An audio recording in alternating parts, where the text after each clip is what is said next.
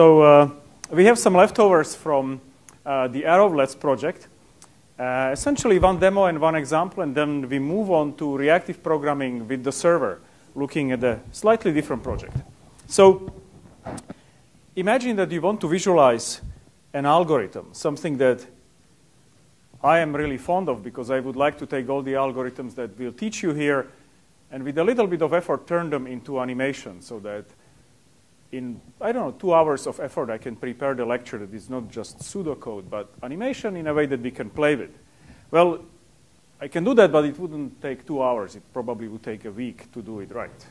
So it would be nice if I could do something like that, a visualization of bubble sort, which you can see here, and do it in a way that the resulting bubble code, the one that performs the computation and does simultaneously the visualization, number one, looks like bubble sort, so I don't need to change the algorithm too much. And the hooks to the actual visualization are nicely integrated into the algorithm. They are composable in the sense that there are only a few points where I attach those visualization hooks. And number two, they are parameterizable. I can replace the visualization to do something else. Okay? So here is how Arrowlets do it. This is one of their demos. And here is how they write the code. Okay? So this is the bubble sort function. Okay? Nothing special here. It receives as an argument a list. Well, it's somewhat special. That's really the only word here. But it's a sort of slight modification that I'm happy to live with. From this list, I extract the list itself, the I and the J. Now I compare them. This determines whether I'm done with the algorithm or not. Then from the list I get one value and the other value. These are the two values at the arrays which I compare, and if necessary I'll swap them. Okay? And then what do I do?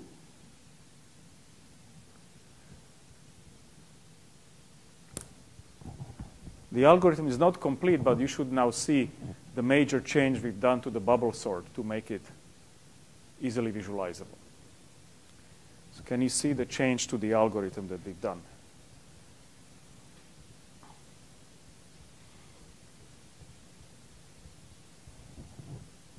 So instead of having, the two nested for loops, we took the body of the inner for loop, made it one, chunk, and then we make recursive calls that keep doing that chunk over and over again. And these recursive calls were made using arrows, so we can just attach the hooks to the end. Exactly. So the loops are turned into recursion, which is a strategy you know from 61A, right? Nothing special here, except the recursion here is done with the arrow. We're taking a piece of code, which is this function here, and lifting it into what you may remember as a state machine. And on that state machine, we add one loop. And that loop executes this arrow, a piece of code, this function again. And it does it when this function returns this special value repeat, as opposed to the special value done. So let's continue and see when it returns done. Okay? So here is another special case. Which one does this one correspond to? So what is the difference between these two cases? Should this be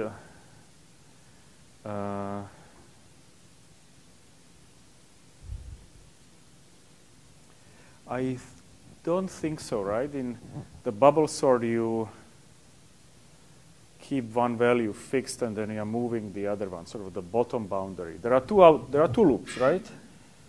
There is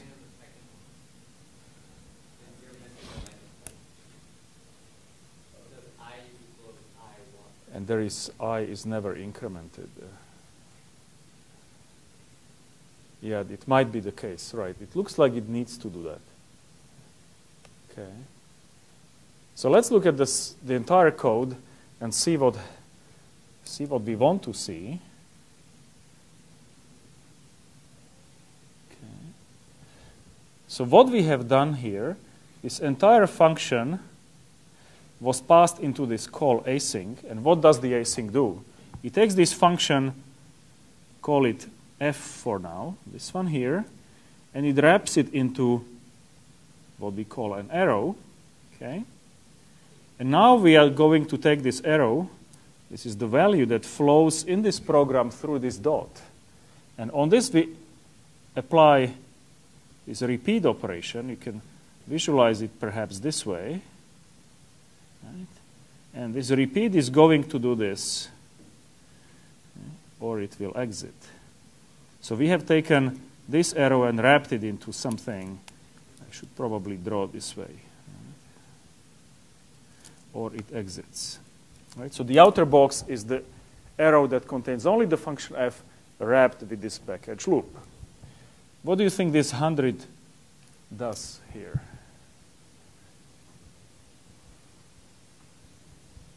What would be a sensible value here? The number of iterations, perhaps upper bound on the number of iterations. It would be the timeout, essentially the frame rate, or how soon you are going to repeat the arrow again. So it is 100 milliseconds, and that's why you saw that it did about 10 swaps per second. Well, it did less because not in every iteration it actually did perform a swap. And the regular bubble sort has two nested loops, right? One nested loop goes through all neighboring elements, right? Or no, actually. How does bubble sort work? Did anybody take 61B here? You are T'ing. Oh, well, that doesn't mean you know the stuff. So you are comparing a value against some sort of one particular value there, right? And if it is lower, you flip it. And the lower one stays fixed, and you're going all the way to this point. Okay.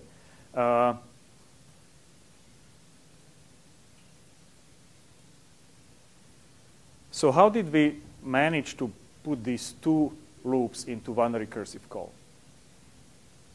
Right? So bubble sort should have two nested loops. We only have one recursive call. We tested the two nested loops have two separate test cases of when to stop. So we tested the inner one test case first. If it's true, then we should just continue the inner one, which is that first return repeat. And if the outer one's test case if the inner one's test case is false, then we go to the outer loop, finish that work, and then once that is done, we check its test case. If that is true, we repeat that loop. If not, then we're done. Okay, exactly. So this line here, what it tells us, it says do one more iteration, one or potentially more than one iteration of inner loop. And what does that do? It increments j, right? Essentially it does j++, right? Until when? Until this condition, right? And if this condition is met, you are not going to repeat the inner loop again. Instead, you are going to take one more iteration of the outer loop, which happens here. Okay. And this should be -1, I think. Because we are checking for this as the exit condition. So this should be minus, which is probably just my cut and paste error. And here it does one more iteration of the outer loop.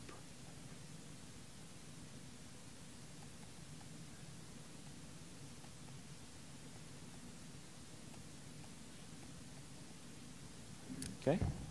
So this is not too far from the regular bubble sort, but it would be nice if we could manage to do it better. So considering going a little bit further beyond what Arrowlets show us, could we design some syntactic sugar to actually write bubble sort as nested loops?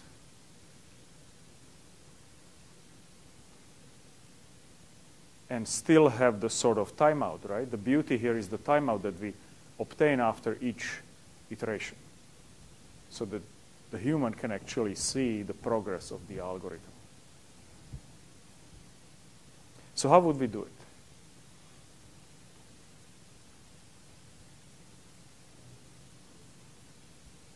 I don't have the answer here. The paper happily stops at this point, which is a pretty good point to get to. We have a bubble sort that is recursive. The loops are here, okay? But one can read it out. It would be reasonably easy to implement.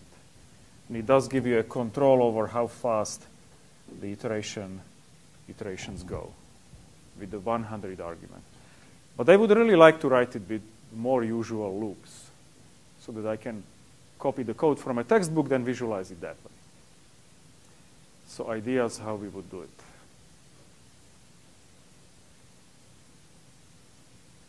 So you could write like a function which like does a four-sided loop using arrows, so like for A or something. Uh-huh. And then it would just like it would like implicitly combine the arrows for you. Okay, so what we have here, we have one repeat back edge along this arrow, right? But the algorithm has two nested loops, so perhaps we want to have two nested arrows, right? An inner repeat and an outer repeat, right? That would be nice. Perhaps the inner repeat would have the slowdown factor, the 100 milliseconds, and the outer one would have 0 just to make another transition. But maybe then we could take these two for loops and directly turn them into arrows, okay? How could we do it? How did we do it in our 164 language, in Lua, right? We don't have a direct support for loops in the language, right? We take a for loop and translate it into what? We just desugar it into a while loop, right? And the while loop is again nothing but a recursive call into that function, right? So could we just change that sugar such that it changes into code like this? You can't do it from within JavaScript, can you? Well, in JavaScript we cannot, but imagine that we are happy to extend our 164 language with such sugar, so that what we obtain are loops not the way we have them today, but they are loops that are built on top of arrows, and we have control over when actually the next iteration fires. So would that be possible? So we are really asking now, can we desugar for loop into while loops and then while loops into such iterations that are not recursive calls the way you do them in PA1, I believe, right? But instead we build arrows of this kind, right? So what steps would we have to take?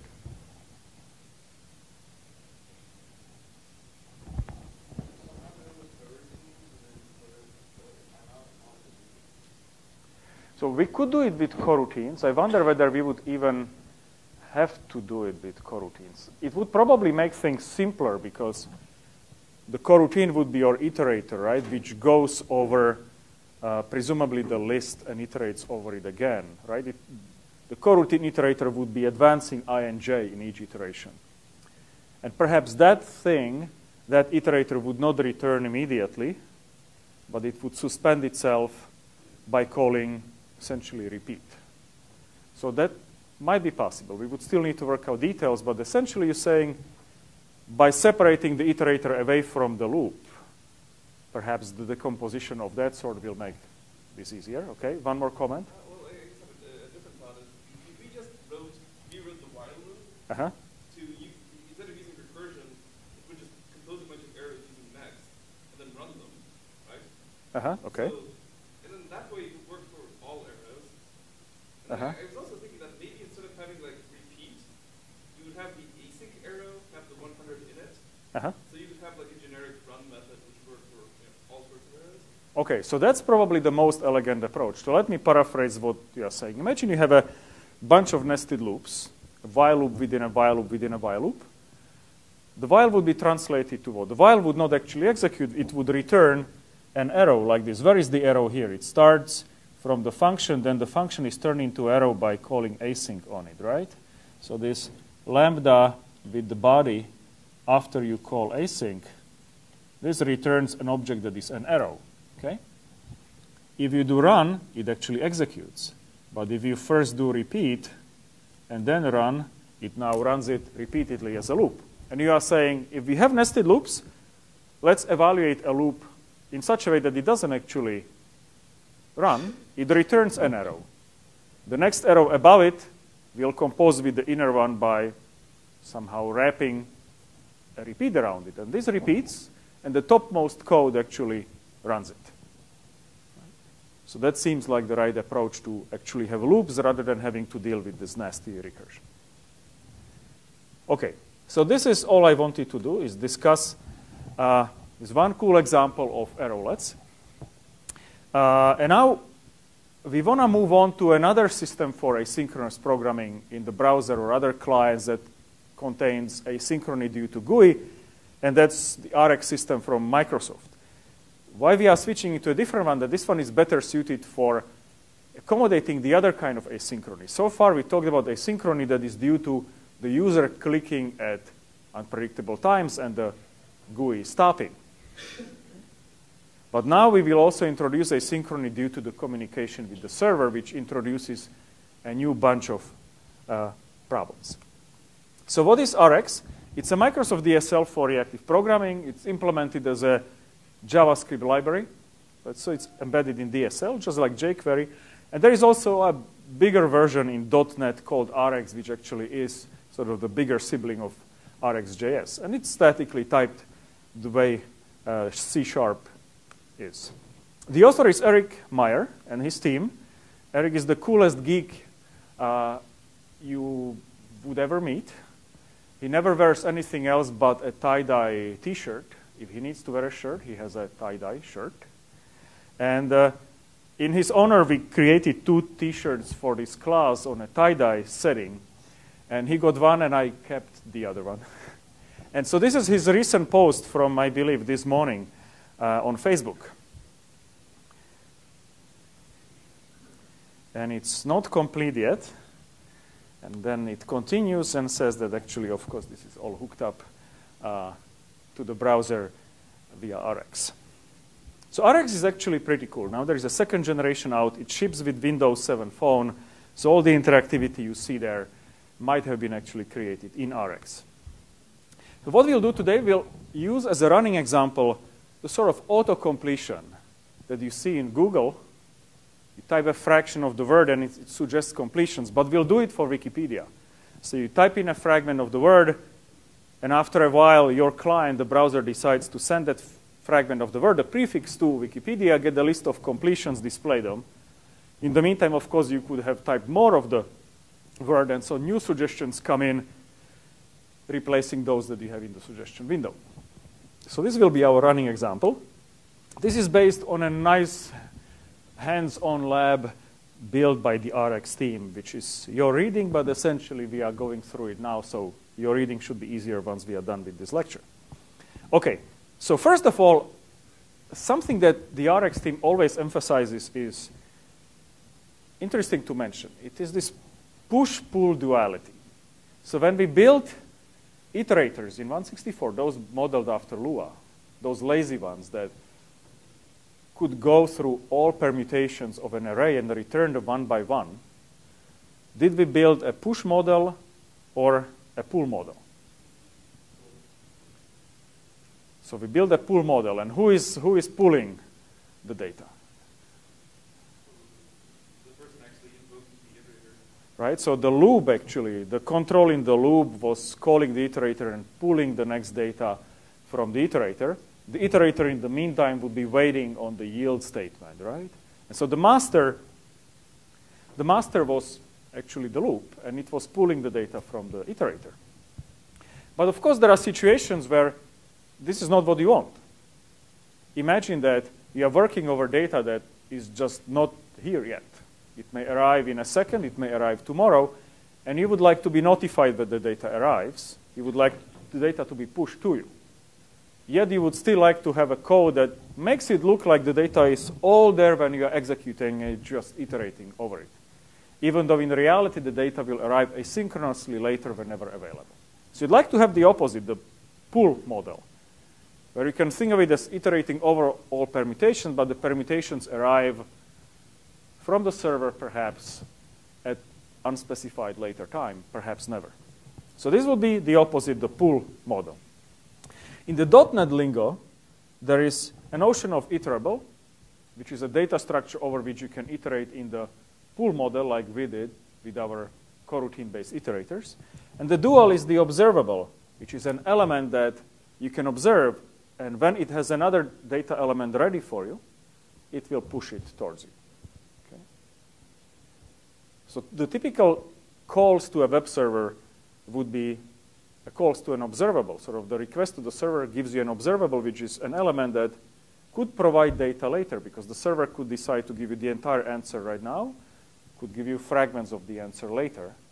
So the answers from a web server are sort of the typical push model. At least you would like to write it that way without having to pull it from the web server. So these are dual, and it really depends who is the master and who is the slave. Okay, so let's look at the basics first, which is we need to look at what is observable and what is the observer. Okay. So the observable is the data source.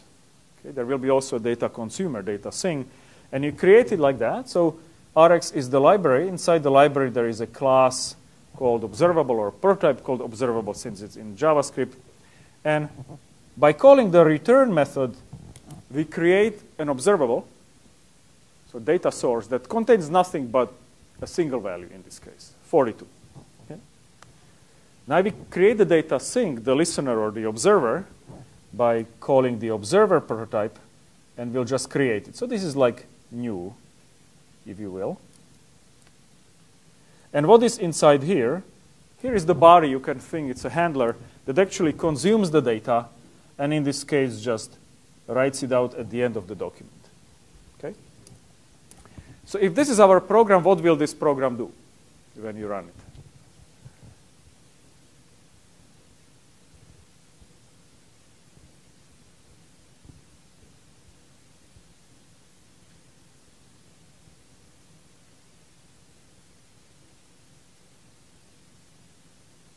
Is it going to do anything? Is it going to print 42, wait for 42? Okay, what's the guess?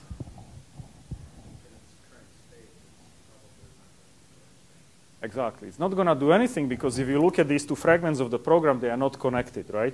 Answer is a variable that contains a pointer to the observable, the data source, and that's not hooked up to the observer at all. So we somehow need to tie them together with an edge, sort of a data flow edge that will carry those values. How do we do it? Well, here is how they do it in Rx. You essentially subscribe the observer to the data source. And when the data source has a new value, it will push it to the subscriber. That's it. Okay? So you have essentially built now a data flow program where this has only one value, 42, and you send it to this observer, which in this case only prints it.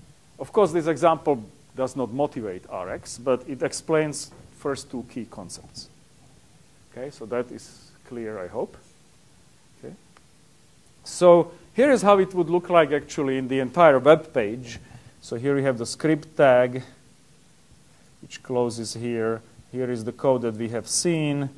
And here is the button onClick, which invokes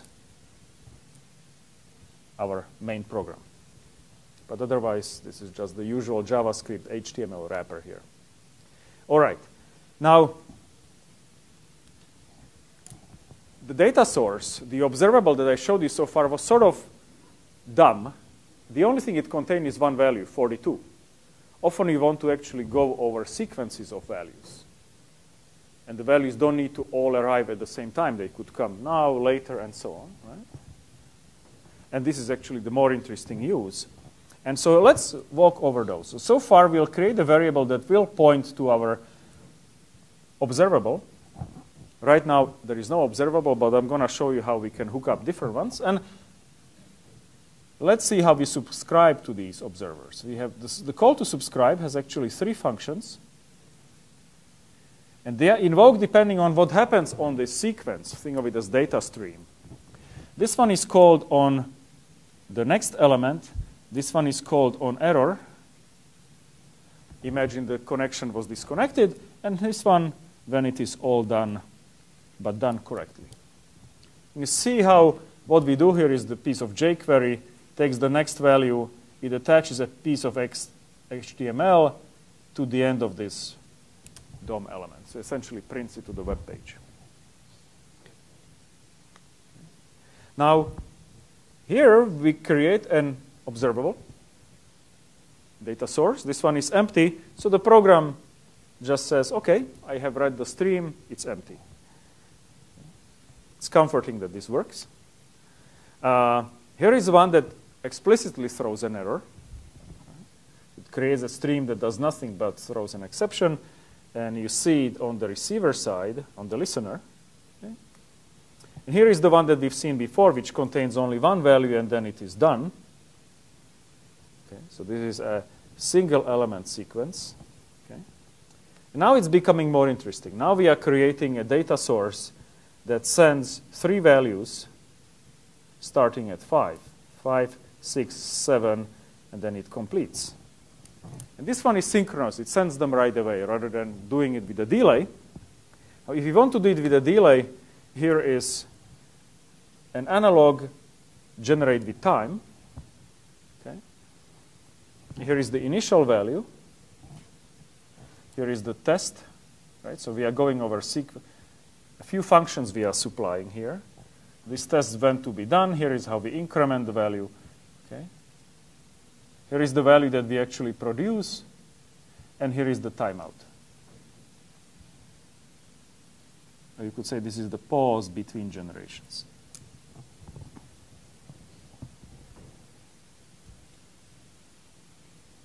So this just says how we are spitting those values into the stream.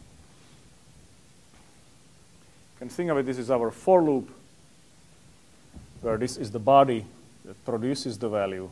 And we have the extra capability of setting the time, which tells you how soon to generate the next value.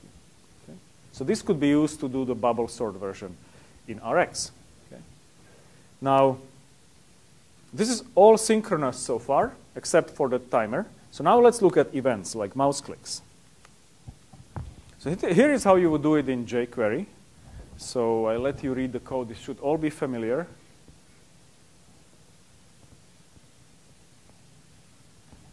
And I'm underlying the part where it will differ from how it is done in Rx.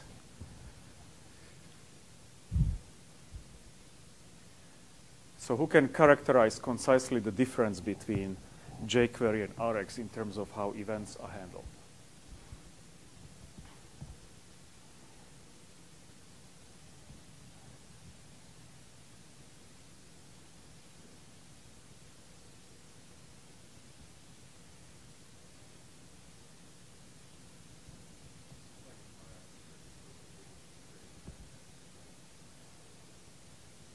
So we are explicitly creating an edge, so that's correct. But there is another interesting thing there, which is the edge goes clearly to this handler, right? We are subscribing on the receiving side of the edge with a function that is exactly the same here and here, okay? So there is no difference in that function. It's just plain jQuery. But what is on the source side of the edge, right? The subscribe places the edge. It attaches the observer to some data source. So what is the data source here? So we have essentially took the document. You could do it with any other element, but we took the document. This is the jQuery value of the document.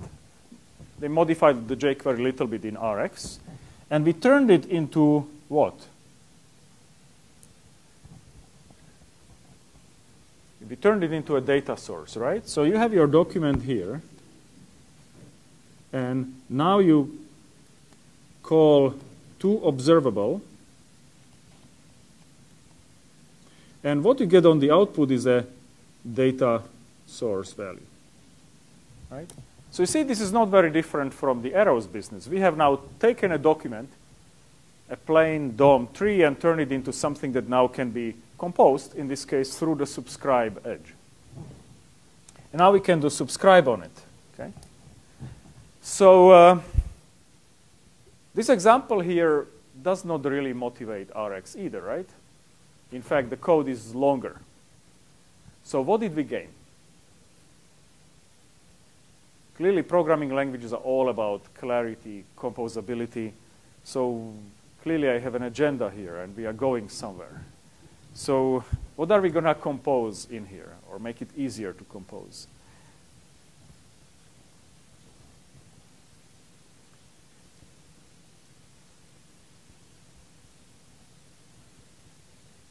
Right, so try to remember what is our original goal. The original goal is to write the application where I'm typing the search word, and I want to get, as I'm typing, the suggestions from Wikipedia, essentially the list of Wikipedia pages that start with what I typed so far, with this prefix. So think about that application. When would it be useful to compose something into our pipeline, right? We have built a pipeline here. From the document, we created a data source. Now we subscribed onto it this printer function. Right? So whenever something flows down that pipeline, the printer prints it. In this case, whenever I move the mouse, an event occurs and the printer prints the position of the mouse. What might I plausibly compose here inside the query? I want to snip it and insert some other filters, if you will. We could also compose sources, so that's not something we are going to do, but for example, like the keystroke of the source, and so is the server response. You would want to have some way of composing like different sources. Like okay, in that sense, right, exactly. Fantastic. So this is one example that I have. One of my data sources will be the not the mouse, but the entry, the text field where I'm typing the word. That's one data source that provides this partially typed strings, okay, those terms. And then I somehow need to hook it up with the other data source, which is the Wikipedia server. So that I will have to do. And yes, indeed, I will insert it over there. But before we get there, there are other more mundane things that I will need to insert right there.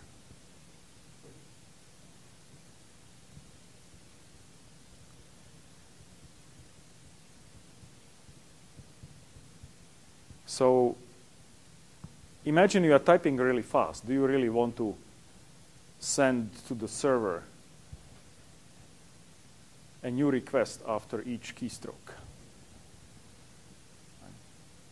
The way I'm typing, you could, but the way you are typing, probably not. So you type faster. Right? So what would we do to somehow reduce the load on the server?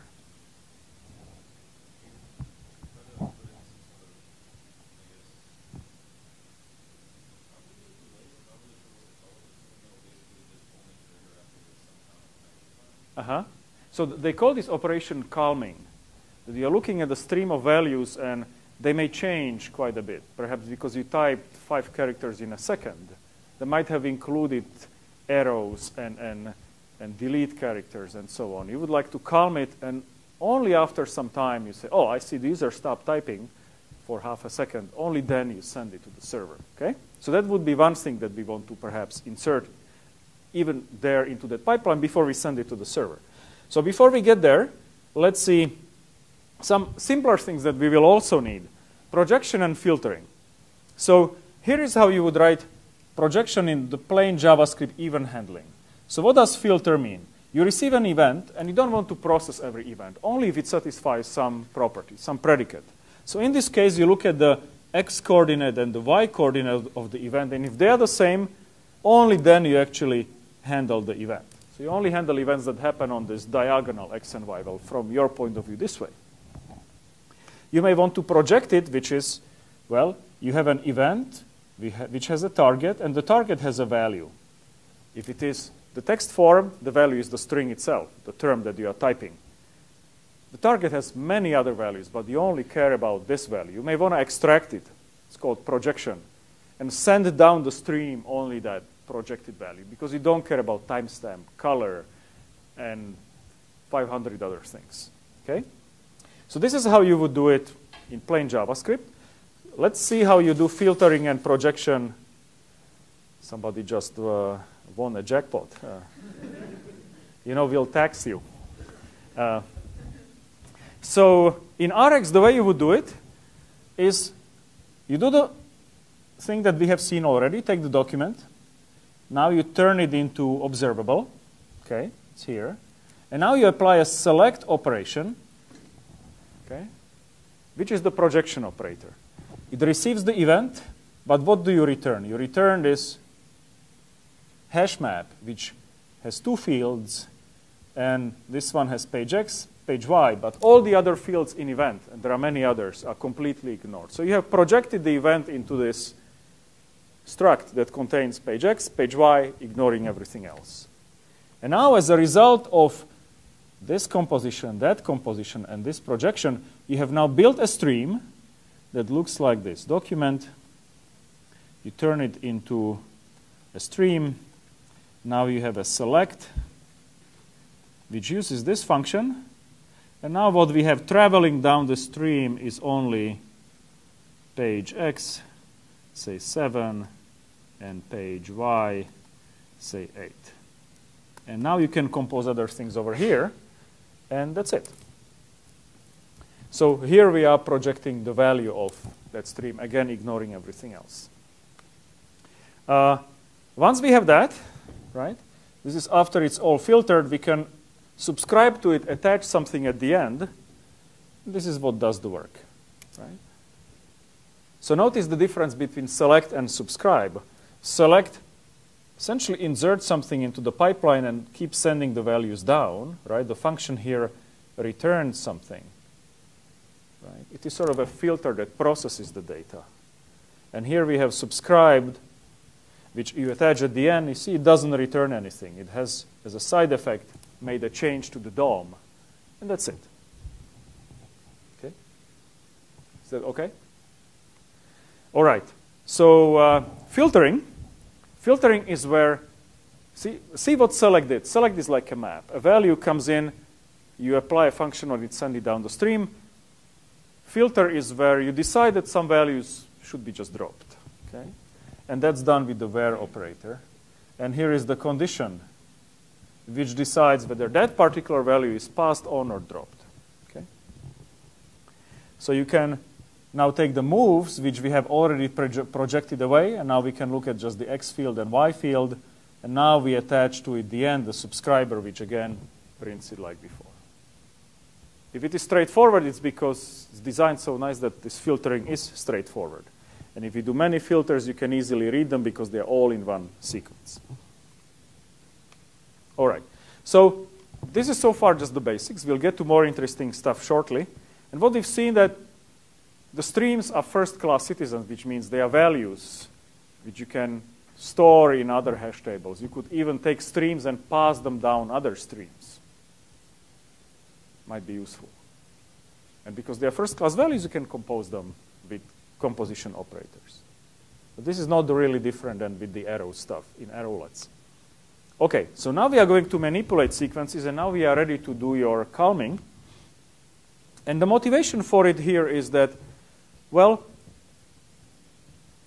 before we get to calming, we do a distinction. But imagine that this is where you are. Okay, imagine this is what you have typed. Your cursor is here. Now with shift left arrow, you are going to highlight T. Okay. Now you type T, and you put the cursor back into original position, and you have typed T into T. You have changed T into T, which means you haven't changed it. Here is the sequence that you will see. Okay. So if you look at plain events, of course, changes have happened to the value because events have been created. You did a keystroke, but the value is the same. So it would be nice to have an operator on our data flow sequence which completely filters out these sort of editing changes which make no change to the actual value that you care about. And the way you do it is that, well, you define an operator that you again insert into the stream. They call it distinct until changed. So look what we've done here. They have this nice syntax that you can write the entire pipeline under each other, make it easier to read. You take not the document, you just take the text box, which is the input field, turn it into an observable, a data source. Now we do a projection, which you just take the value from that text field. And here you suppress all those that are the same as those before. So if you have down the pipeline flowing the values A, and then later value AB comes in, and then you have AB, then which of the three values is going to be suppressed? First one, second one, third one. The third one will be suppressed, right? Because it is not distinct from this one here. But if the third one is A again, it will not be suppressed by this operation. Okay?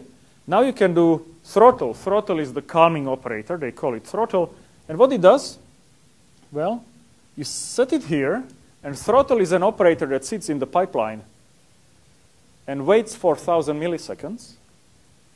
And only then it says, okay, if nothing has happened over the last 1,000 milliseconds, then I'm ready to send the value down. If new messages, new events arrived in the last 1,000 milliseconds, then clearly things are still happening, and throttle will wait. So throttle waits 1,000 milliseconds after the last event, and then it says, okay, it's time to send it down. What it does with the rest of the events, it just drops them on the floor. Okay, so it does behave the way you want. And you see how easy it is to incorporate it into the program. You don't need to have another handler. You don't need to set up another interrupt. You don't need to compare the values. You just insert this into the pipeline, and that's it. This is why frameworks like RX are getting popular.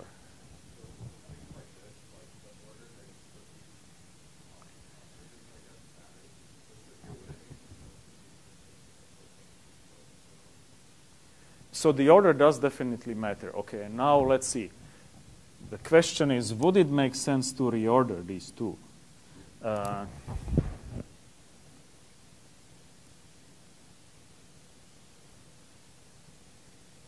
Okay, I see the problem. All right.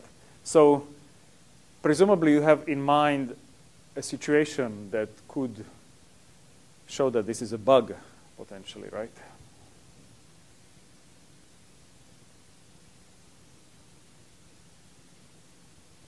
So let's see. I'm guessing this is what you have in mind, right? I will type A. Then I will type AB. Then I will type A again. And I can time those events in such a way, right? And imagine that these are flowing down through this part of the pipeline, right? Before throttle. And I could do it in such a way that throttle suppresses AB, presumably, right? And then distinct until change, we'll only see two A's. And then as a result here, I would only see this one A. But that seems okay, right? Because presumably I still want my list of completions to see the completions for A. Because I have typed A, the system showed the completions for A. I did AB, but then I deleted back to A. So it's correct to still see the completion for A. This is, by the way, the right reasoning. The system by itself, it's high level. The programs are easier to read. You still can make bugs in it. So, and this might be one.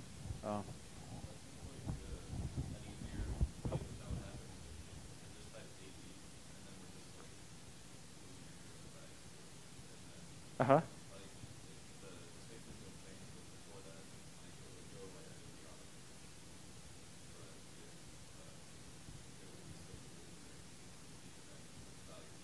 I think if you just move the cursor, well, now the question is whether the data source keeps sending the values down even after you move the cursor. So let's assume that it does. So I move the cursor each time the same value is still sent down. Clearly, distinct until change is going to suppress them and only use the first one. And that's okay. You still have the correct completion. So that works correctly, I think. So can somebody think of a sequence of keystrokes, including their timing, because timing now matters, that somehow will lead to an incorrect situation. So what is the invariant that we want to maintain? We want to maintain the invariant that whatever is typed in my text window eventually, so after some calming period, is also going to have its completion in this window of hints, right? If you could get this program into a state where there is some text in the window, but the completion is for some other string, then we have a bug.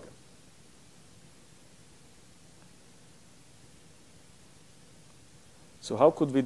It's clearly difficult to reason about this, and indeed, these asynchronous systems are quite difficult to debug. So rather than thinking, since that's painful and slow, how could we automatically detect whether there is an error?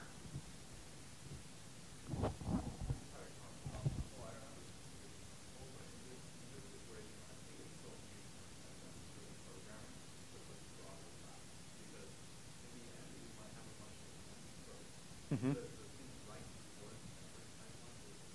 Mm-hmm. Mm-hmm. Right.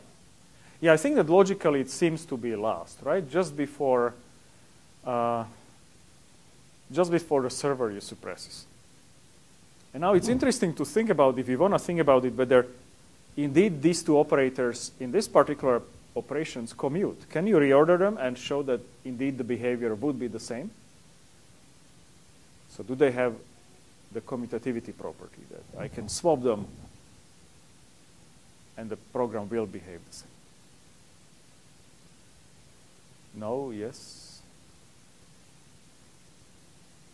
They will probably both maintain the invariant, I said, so in that sense the program will be correct, but they might behave differently. Okay? So this is another thing that we are not talking much in this course, except for the static analysis of programs in Prolog, where we were detecting how values flow through the program. Aside from that, we are not talking much about automatic reasoning about programs, convincing ourselves that they are correct, finding bugs in them. That's getting more and more important, partly because of asynchronous and distributed computations, which are difficult to reason about, as you just saw. This is clearly a hello world example, and it's already not clear for us to say whether swapping these two calls will cause an undesirable behavior, because timing is involved. Okay, so talked about throttle. Now, two more operations. You can insert into the pipeline a do node, and the do node does what you expect, right? The do is taking the value that is flowing by and applies a function on it. And that function in this case does what? Essentially, again, prints it using jQuery into the DOM. It extracts some value from what's flowing by, the value and the timestamp, and it prints them. How is do different from select? We had seen select, right, which also took the value and sent something down. So can you recall what the difference between select and do?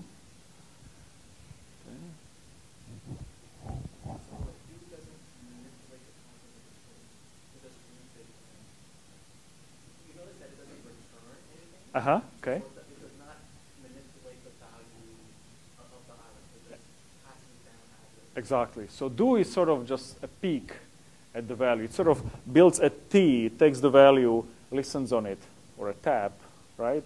Does something with it. In this case, it has a side effect. It prints it. Whereas select would manipulate the value, usually project something. It could wrap it as well, and it sends a new value in. So select is a map, and this is something like, I don't know, leak it out, print it.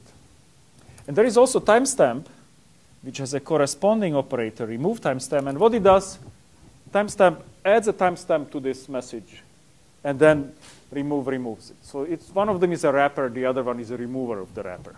Okay? All right, so now the real fun starts. We are going to deal with the server. Can you imagine? Yes, please. Okay, how does do differ from subscribe? So, okay, can somebody try to answer? How does do differ from subscribe? So subscribe doesn't return the stream, so it truly terminates it. And do still returns a stream which you can then listen on. So if do was at the very end, Mm-hmm. I think it would still work just fine. So perhaps, that's a good point. Perhaps it is a question of cleanliness, right? That you should not use do if you are really subscribing and listening to it. Okay?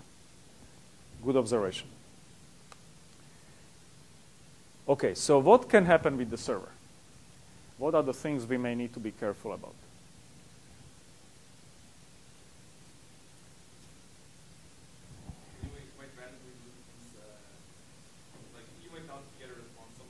Okay, it could be that you don't get a response, so let's actually even not deal with that, since that's too hard. Yes, but this is the failure that the message doesn't come in is difficult, because we could deal with it explicitly with a timeout and requesting it again, but that is something we are not going to deal with. In addition to that, what could happen? The messages could be out of order. Again, a fantastic observer. I guess the observable observer works really well. What else could happen, you think? What if the response itself doesn't... couldn't the response come in chunks? The response could come in chunks, not in the same time, right? So the response does not need to be atomic in the sense that its pieces could arrive separately. Okay? Imagine that you are subscribing to a stock update. Presumably each time the price of the stock changes, you will get the next thing, right? You would like to model it as subscribing to some stream to the server that delivers pieces. Okay? So these are essentially the same thing. You lose a message, we are not going to deal with that. There is out of orderness, and then the responses come back later. All right. So here is what we want to build, right? Here I'm typing the word, and here is the completion that I get from the server. Presumably the server, Wikipedia, contains an API, meaning you send it the right URL with the search term, and it sends you back the list of completions. It's as simple as that. Okay? So here is how you will do it in JavaScript. There is this call Ajax, right? So the dollar is the JavaScript variable which contains the method Ajax, and the method Ajax just builds one huge table which contains the URL. In this case, this is the API written in PHP, obviously. You say, I want to send you the data in the JSON format. Here is the data itself. Here is the search term. That's the most important one. But there are some other parameters that you are sending to the Wikipedia search engine. And then here are the two handlers. This one called on success and this one called on failure. Okay. And what do? Well, imagine that you get successful data. You have some ID in the DOM, a place where you are printing these completions, right? This would be this here. This window here is your...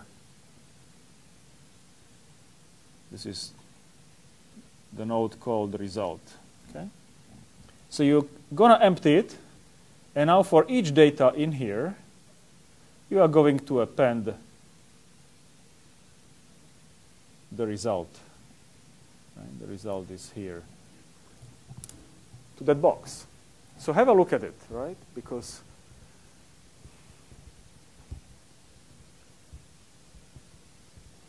you need to understand what is going on here. So the first thing you want to know is that this here is a string. Or not a string. Is it a string?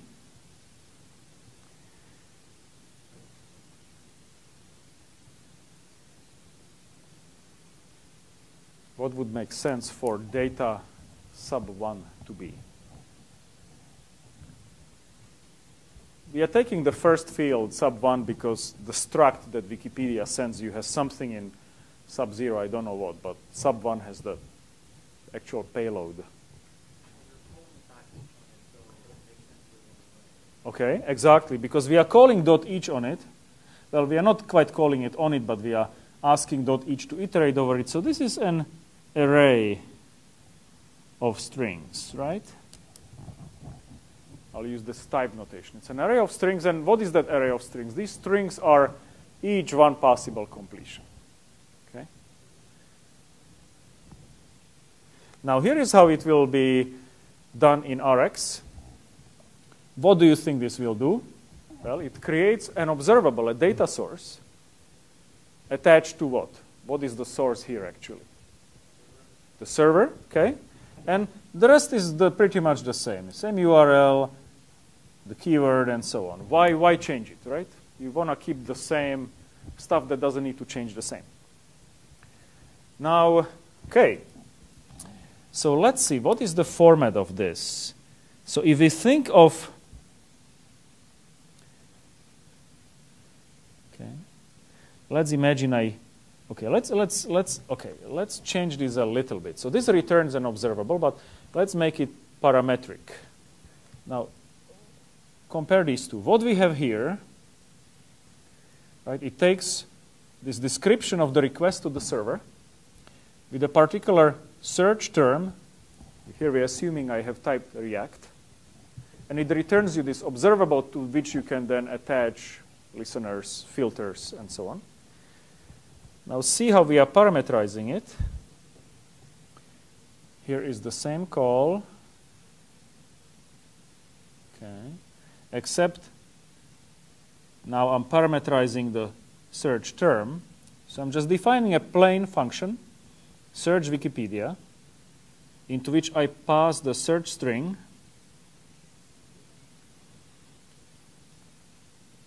Okay. And the result is what? An observable on which I do a projection. Why? Because I don't want to deal outside the function with the fact that the data itself is in the first field. So I project that array of strings out.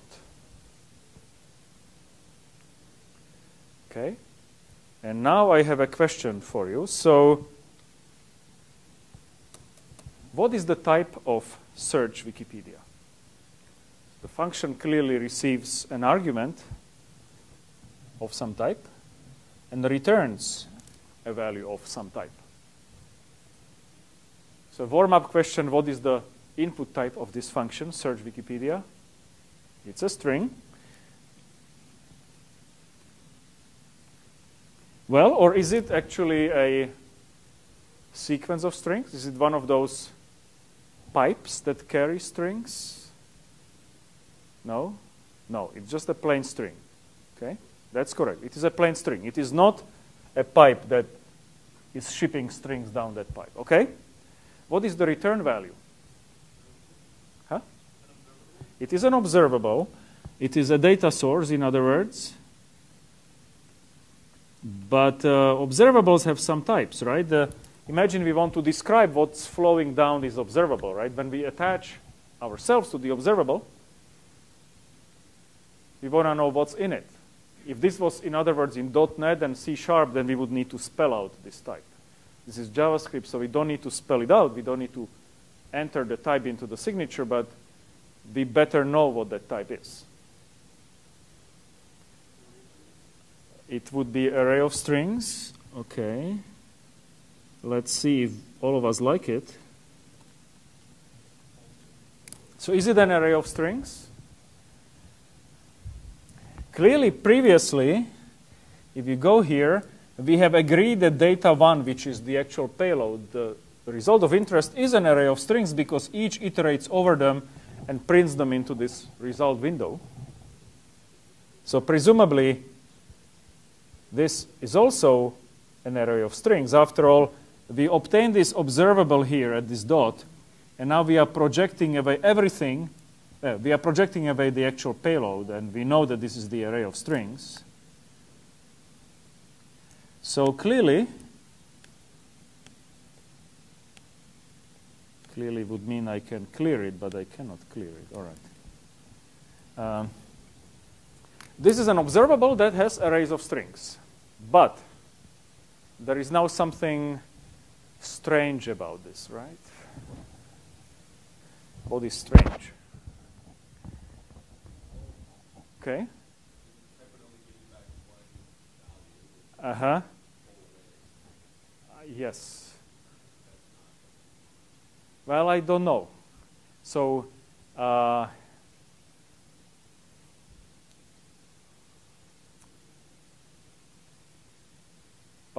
really the high-level point is what? If we have a stream, and if we say that It's an observable of ints. Do we know how many ints are going to flow down that observable, that pipe? Could be 1, could be 2, could be 0, right? So in other words, the types that we are using here to describe our observables do not specify how many of those values, in this case, arrays of strings, are going to come down that pipe, right? This type, observable of arrays of strings, could legally describe a pipe that sends nothing and just closes that connection. It would legally describe a pipe in which you have one array of strings and then later another and then later another, right? Okay. The type just cannot distinguish between them.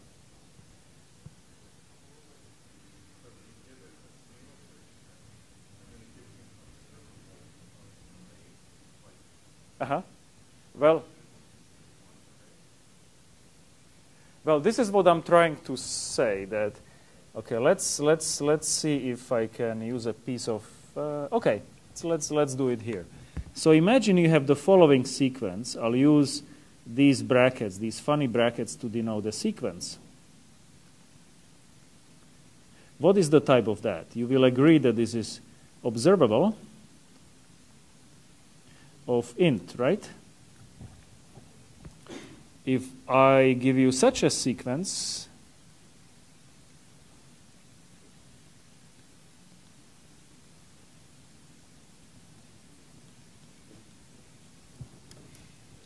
it's also of that type.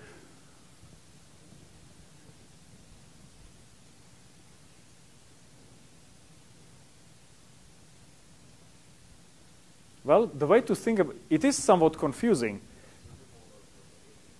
No. Think of these brackets here, as this observable is parameterized by a particular type. So think of Java generics, right? Or C# values. If I create an array that stores only integers, I would write it as array of int. What does it mean? That the value of the type is an array that stores ints. But notice I'm not saying how many elements it has. Could be an array of length 0, which has no integers. Could be a, okay?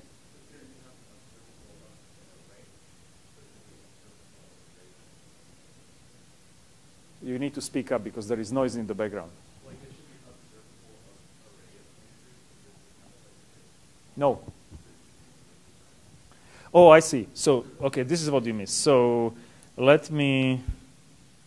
I use this as a special syntax. Okay, I see now how it confused you. Let me use, what syntax do you want to use for sequences? Would that work? Okay, or we could say, I know what we'll use. We'll use this as a pipe. Okay, I like this syntax. I hope your parsers will support it. This syntax. Okay.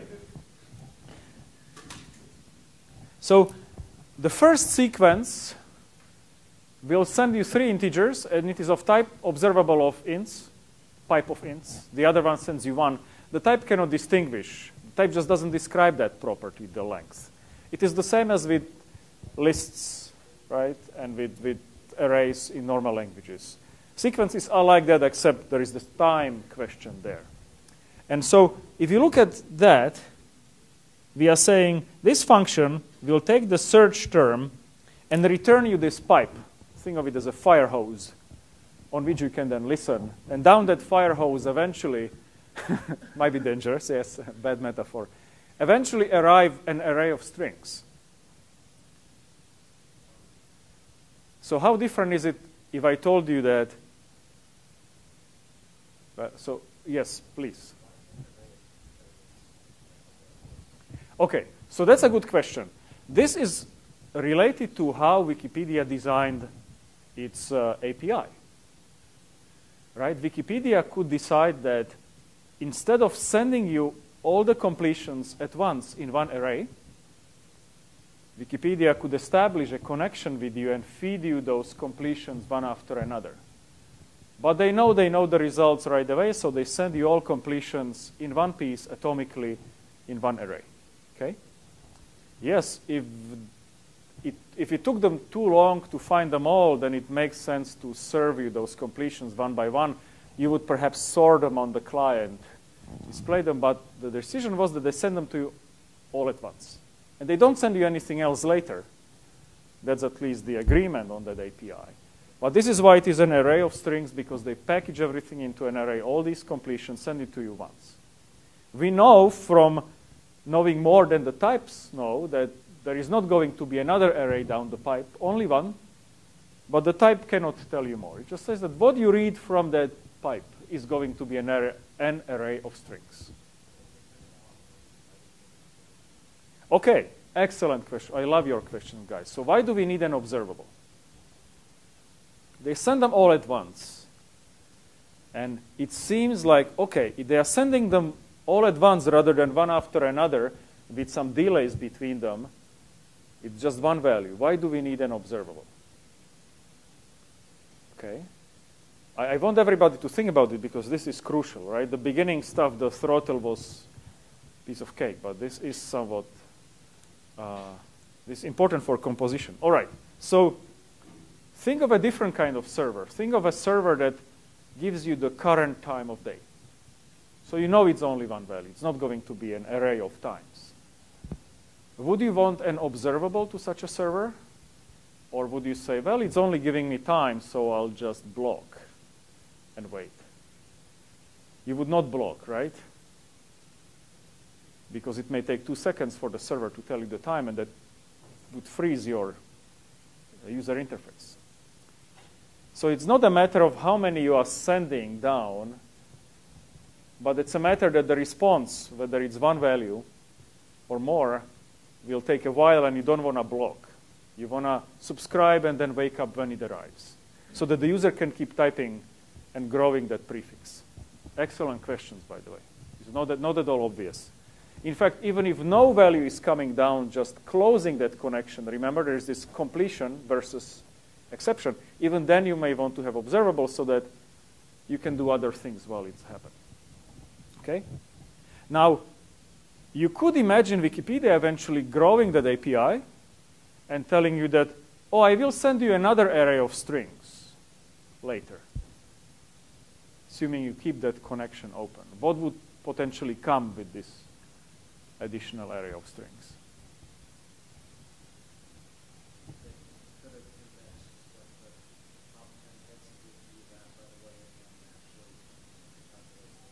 So they could give you top 10 right away and then those further later. Or they could give you all of them, but then people add Wikipedia pages, they remove them, they could send you an update later. Right? There are many reasons why you may want to have an update, but this server is simple. Yeah? Okay, so it is an array of strings, so fantastic. So this function, search Wikipedia, gets a single string, plain string, no pipe, and gets you back a pipe. I think this is probably the hardest slide to understand. Well, maybe not. Okay.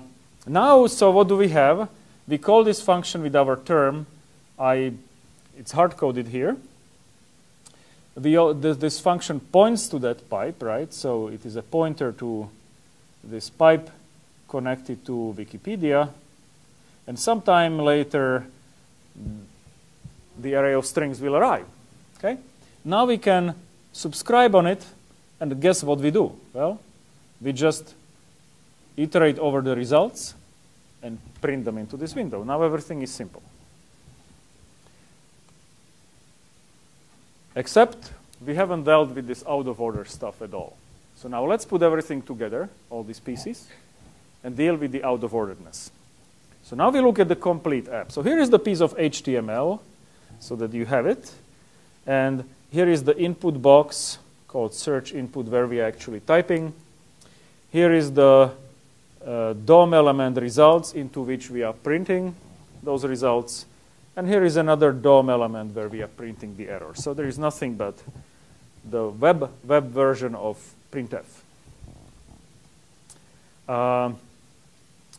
Here is that search Wikipedia function again. No change to what we had before. Now the input here is throttled. So we have a document on ready. Only when it is all built, we are going to attach this, right? So we attach to the search box what?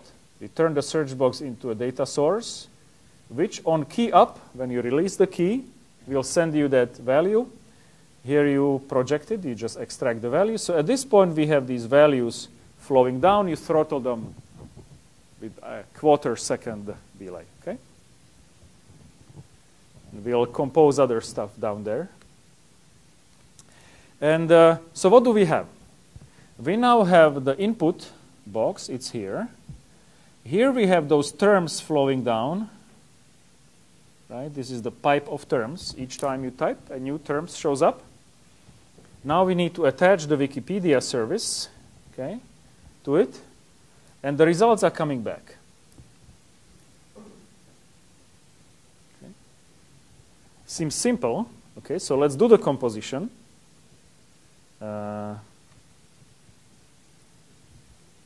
This is something that we have discussed, right? Not.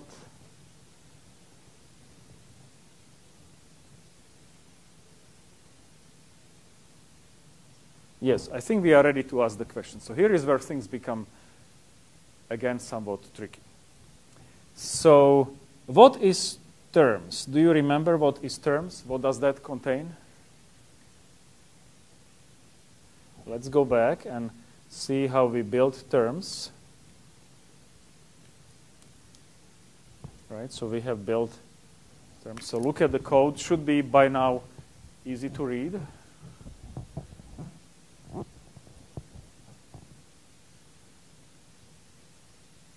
So what does terms contain? Is it a single string, pipe of strings, some other stuff? Okay. Exactly, right? So each time I do key up, a value is sent down, we extract the value, ignore everything else, we throttle it here. You could add distinct until stuff here, okay? So indeed, this here is observable of strings, right? Terms are observable of strings. Everybody agree? All right. So now, for each string flowing down this pipeline here, we want to make a query to Wikipedia. Obviously, right? Okay. What will be the type on the output? What will this pipeline return at this point? Is it observable of arrays of strings?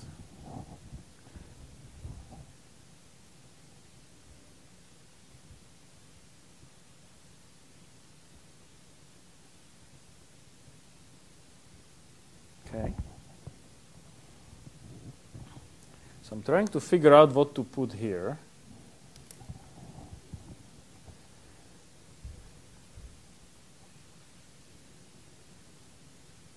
So I want people to think about it, right? This is crucial. Imagine I have here observable of ints, and I put here a function f. So I here do a select. Remember, select is this projection, which is essentially a map operation. And imagine that the type of f is int to string. What would be the type here on the output? So if f is a type from ints to strings, and I have here observables that contain ints inside, what do I get on the other side of the select? Select is like a map, so obviously what do I get? Observable of strings, right?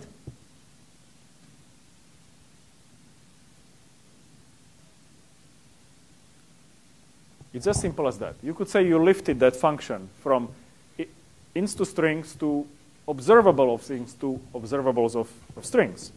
So what is the right type here? If I put here select, what do I get here on the output?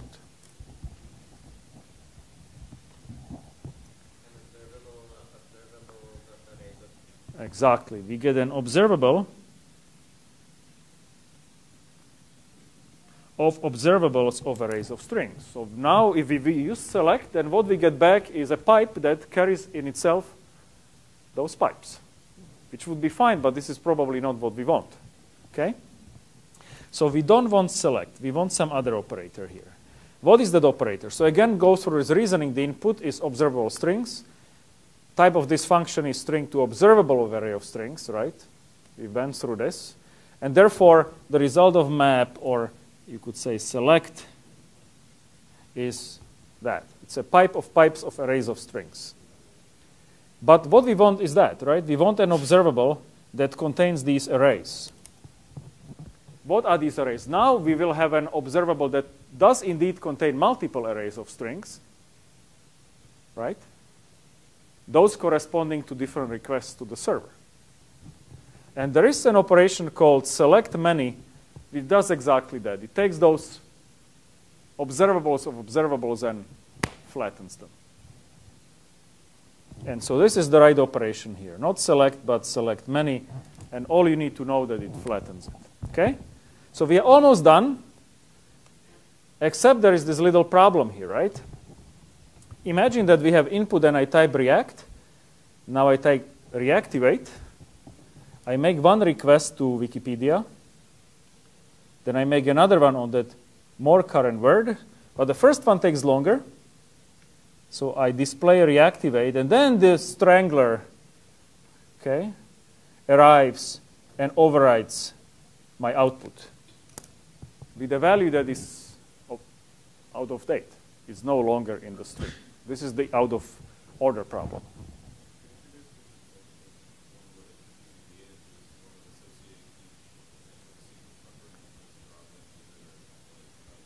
So we could build essentially an analog of TCP, keeping track of timestamps and dropping those data later. And indeed, this is what Rx does under the covers. But we don't do it ourselves, right?